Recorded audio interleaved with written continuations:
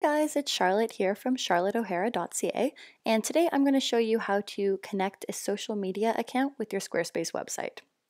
So I am using the Pacific template on my website, charlotteohara.ca, and if you scroll down to the bottom of the home page, you can see that my social media accounts are here.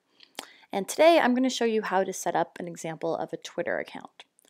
So to do that, you want to log in on the back end of the website, your Squarespace site, and you're going to go down here to Settings, to Connected Accounts, which is over on the website subsection. And from here, you'll see the list of all of your connected accounts. So today, I'm going to show you how to connect Twitter. So I would click Connect Account, and Twitter is over here on the right. And it's going to pop up a new authorization window, which I will allow.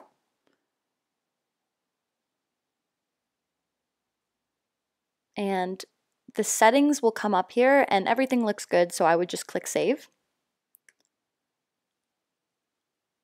And you'll see that the Squarespace website is refreshing and now my Twitter account is connected here. So if I look over on the right-hand side, this is showing me what my home page looks like right now. And you can see that the Twitter icon is here.